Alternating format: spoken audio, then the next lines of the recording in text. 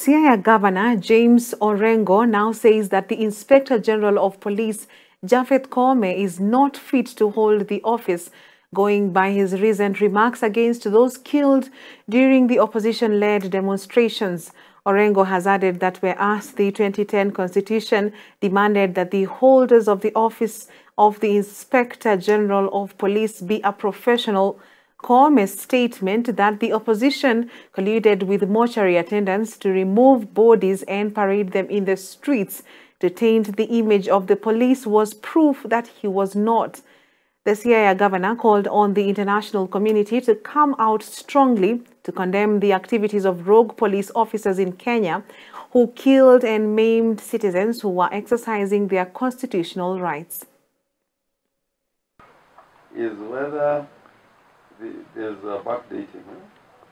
Yeah, well, you know, the Inspector General under the new constitution was supposed to be a professional. Professional. The way I heard the Inspector General talk the other day, he cannot be a professional.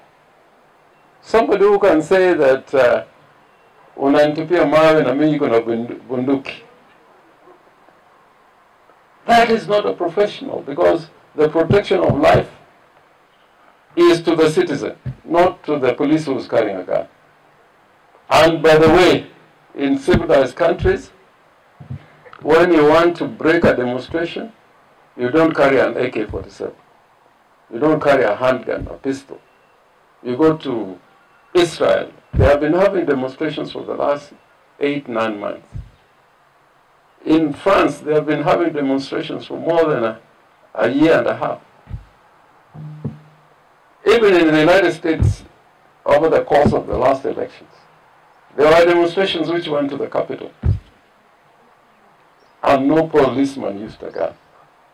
This is not the kind of police force that those who made our Constitution wanted to head such an important Constitution. And the Constitution requires of the entire police, including the Inspector General, that in carrying out their duties, they must respect and comply with the Bill of Rights, which includes the right to life. The right to life. So, I was very amazed. My father was a policeman. I know how policemen do their work. I meet policemen in court. They are very good policemen we have in the country. But to have a policeman talk that language.